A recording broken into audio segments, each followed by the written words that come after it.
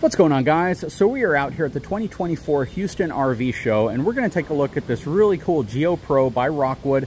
They do a lot of really cool things with these RVs, and I love this floor plan. You guys know I like huge RVs, and I also like really small RVs, but I only like the small ones when they do them right. And this one, they've definitely done right. Let's take a closer look at it. Hang tight. I'll be right back.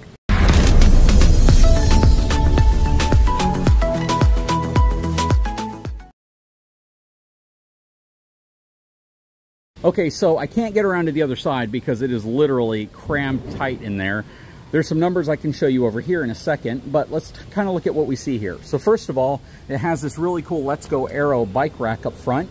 I filmed a video installing one of these on a buddy of mine's RV a long time ago, and he still uses it. It has not failed. He absolutely loves to take his bikes with him, and this is how he mounts it to the front of his RV.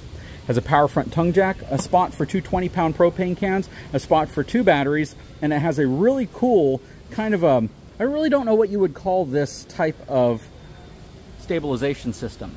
It's kind of like your scissor jack, but it's kind of like your, I don't really know, a stab style, but you have a 3/4 inch bolt here, and it simply winds them down to the ground. I really like that. I actually would consider putting that on our Surveyor as an upgrade video. That might be pretty cool. Anyways, it has those. This also has a unique characteristic that a lot of you probably know about already, and that's the fact that it rides on torsion axle, or a single torsion axle. I made it sound as if there was more than one, because some of these Rockwoods actually have dual axles, and they're both torsion axles. But this specific one is a single axle, has Westlake tires on it, I believe. Yep, Westlake tires are kind of those off-road inspired tires. A lot of people wonder why they're like that, but if it's sliding sideways, that will probably give you more traction than your standard radial road tire. You got some storage here in the back. I'm not going to spend as much time outside because it is insanely loud out here. There's a lot going on. The show actually hasn't started yet, so I'm trying to get as much content before this place gets flooded full of people. LED lighting, hitch on the back, ladder to get on the roof, prep for a wireless backup camera, frameless windows, which I may have already said, a lit up awning, which is a power awning as well. You have power out here. You have this rail that you can mount things like your cooktop and stuff to the side, outside of your furnace. Show price, $25,995 off of a $31,526 retail price. These units never have the discounts that you might normally see on larger units or other brands, because they do a lot of things right with these Rockwoods, and it's important to know that not all units will have a huge delta between retail and show price. This is probably what you would pay anywhere for this type of floor plan at a sales price, or at least if you're paying sales price for it. So just keep that in mind. All right, let's hop inside. Love the Asdel sticker, nice composite walls. Basically, it helps eliminate the opportunities for delamination, things like that. And they have a lot of construction things that they like to focus on that make you feel as if at least you're getting something a little bit higher end. All right, stepping up. This isn't going to be a super long tour because there's not a lot of length to this thing. So you have this really cool bed system that turns into a giant, almost king-size bed. Once you slide these in the center, you put the brace here, and the pillows slide flat. So you have a lot of sleeping accommodations here, but that doesn't take away from the fact that you still have a full kitchen. So you have a 3-burner cooktop in here. When do you see a 3-burner cooktop that large in a trailer this small? You never do. That's the answer to that. This is pretty much the same floor plan that my dad has, and I think this is new. I don't know if he has that in his, but this is a fully equipped travel trailer. And, you know, if you have a smaller child, maybe that sleeps in between the parents, this would still work, but it's really designed as a couple's trailer. You have a full-size sink here as well. Well, at least half of a full-size sink, I would say. The shower miser system as well, which is basically that water recirculation system, so you don't have to waste a bunch of water until it gets hot.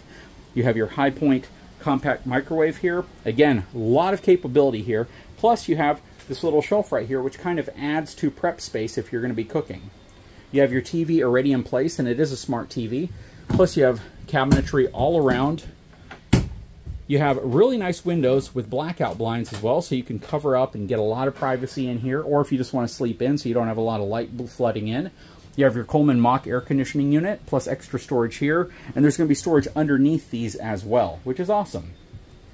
Another window here. You have solar charge controller, because you are going to have solar on top of the roof. I think it's 200 watts. I'm not 100% certain, but I think it is.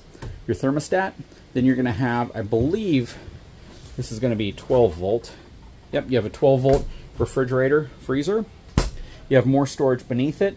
And I always say a kitchen's not a kitchen unless you have a drawer. Now this isn't a drawer, but this is a drawer. I really wish the drawer was a little higher, or maybe even turn this into drawers. Since you have cabinetry in the back all around, this would have been nice if it was drawers. And you have another drawer right there though, but no one wants to reach down that far for their silverware. So I think some people may actually just keep it in there. And then you have a full wet bath. So I know you were gonna probably expect me to say full bath, but you have a plastic toilet and a shower, and it's all inside of this space. Not super tall, so if you're, you know, over, I'm gonna say 6 feet tall, you're gonna probably struggle a little bit to take a shower in here. But for the size of RV this is, to have all of this here is actually kind of shocking. So to get something so small like this, minimalistic, and to still have a shower with a toilet and, you know, a functional space, I think is pretty important, and this nails that. But what do you guys think? I really like these units because they do a lot. Now, of course, if you don't like this unit because of how small it is, because of the bathroom, they make larger units, and they make slightly larger units as well. They make bunkhouse versions. They make all sorts of different variations of this type of floor plan, so they have one for everyone. But my dad got this floor plan specifically to haul behind his Class B van that he sold now, so he could use it as a portable master bedroom with bathroom. They don't really use the kitchen. They never really used the kitchen, but they used this as basically a king-size bed, and then they put upgraded mattresses in here. So it was essentially a rolling master suite, which was really, really cool, and it functioned well for them. But let me know your opinion. Leave a comment below. Let me know what you think of this, and if this is something you could see yourself and your family living in.